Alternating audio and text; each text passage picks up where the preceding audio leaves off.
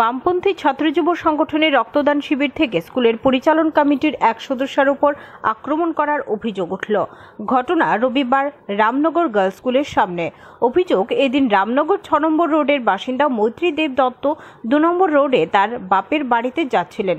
স্কুলের সামনে ভিড় দেখে কৌতূহলবশত স্কুলের ভেতরে প্রবেশ করে জানতে চান স্কুলে কি হয়েছে। এরপরই তার উপর আক্রমণ সংঘটিত করা হয় বলে অভিযোগ। ছিনতাই করা হয় গলার হার।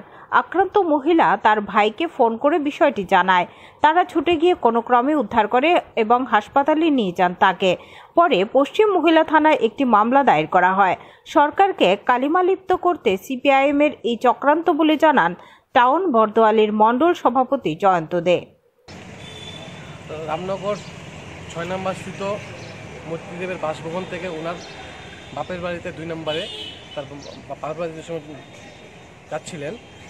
সেই সময় উনি দেখলেন যে 6 নম্বর গার্লস স্কুলে প্রায় 100-150 লোক। উনি যেহেতু ওই স্কুলের এসএমসি কমিটির মেম্বার, সেহেতু কৌতূহলবশত উনি জানতে গিয়েছিলেন যে ওই স্কুলে লকডাউনের মধ্যে 100-150 লোক কীভাবে একসঙ্গে জড়ো হবে।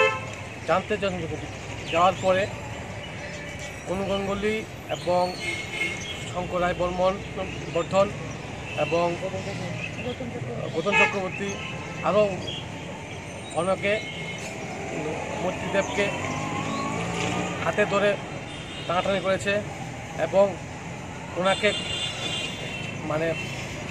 মারার জন্য গলাতে চাপ দিয়ে ধরেছে এবং তার গলাতে এক বুড়ি ওজনের হাত ছিল, এই হাতটা ছিনতাই করে নিয়ে গেছে। তারপরে উনি ওনার ভাই পাপাই, ভালো নাম হলো সুশান্ত ভূষণ দেব, ওনাকে ফোন করার পরে পাপাই এবং আরও কয়েকজন এলাকাবাসী নিয়ে এই মৈত্রীদেবকে উদ্ধার করে হসপিটালে নিয়ে গেছে। এখন আমরা পশ্চিম মহিলা থানাতে এসেছি মামলা করার জন্য। Bureau report, Tripura 24x7।